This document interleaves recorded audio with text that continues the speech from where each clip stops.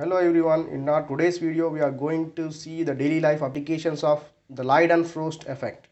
So which is commonly used by the dosa walas to make dosas. So before making a dosa they used to check the pan whether the pan is hot enough to make dosas or not. If not, the dosa will not be made properly. So now let us pour some water droplets onto the pan. So you can see how the water molecules have been dancing, right? So it is clearly visible how the water molecules are dancing onto the pan.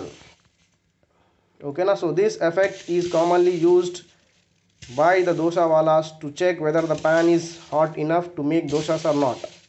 So here in this Leidenfrost effect, when the pan is completely hot enough, more than the boiling point of the liquid, so it will create a vacuum space which causes the liquid molecules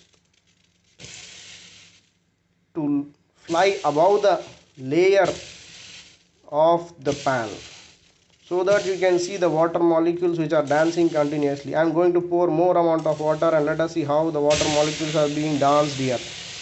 Wow, it is very nice.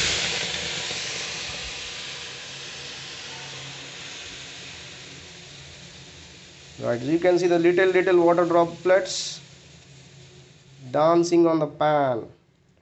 So let us pour a little amount of water and let us observe it.